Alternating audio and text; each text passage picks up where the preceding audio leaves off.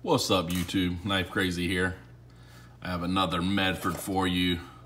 This is my newest Medford in, and this is actually my first Medford of the newer batch that actually comes with these little certificates of, I guess that says creation, certificate of authenticity. So, got a birthday card, February 10th, 2021.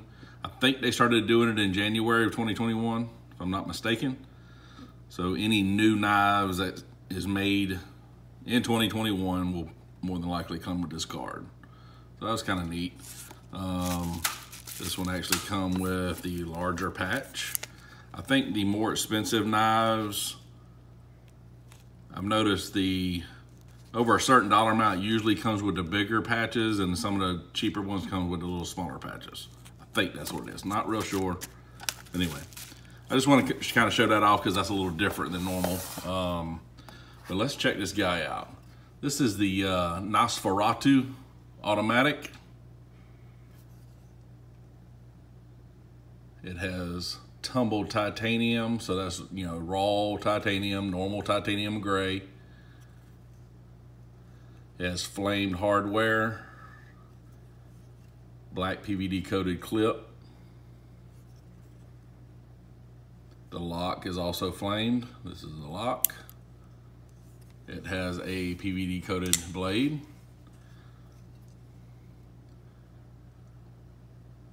Very dagger style. It's not sharp up here. Looks like it could be. Only sharp on the one side.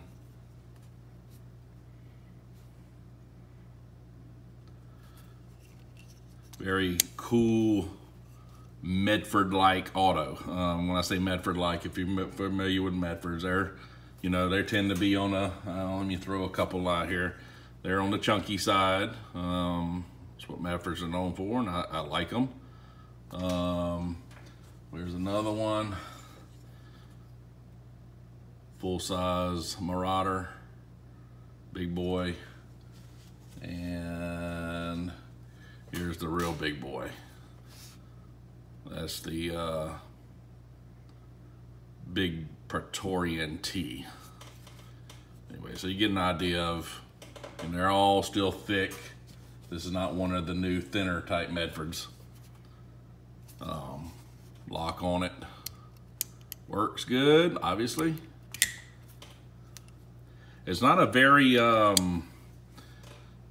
snappy.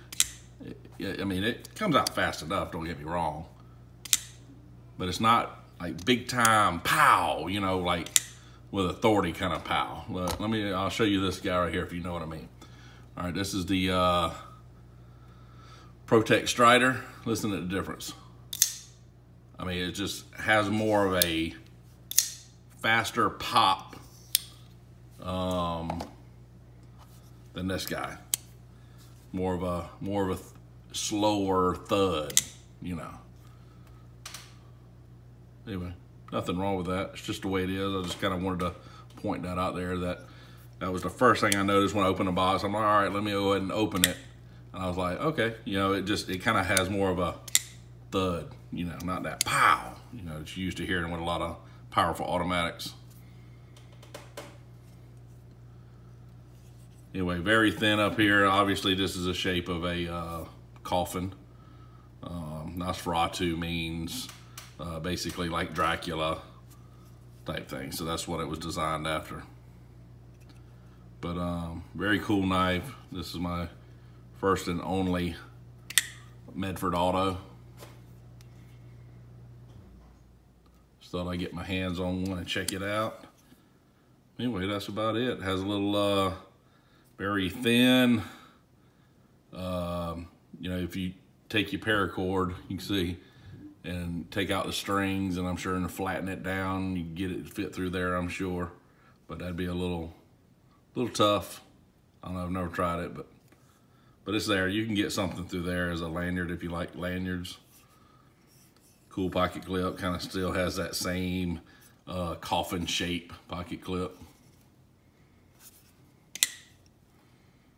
I like that Terminator tuxedo, kind of reverse tuxedo, I think they call it, with the plain and then the black.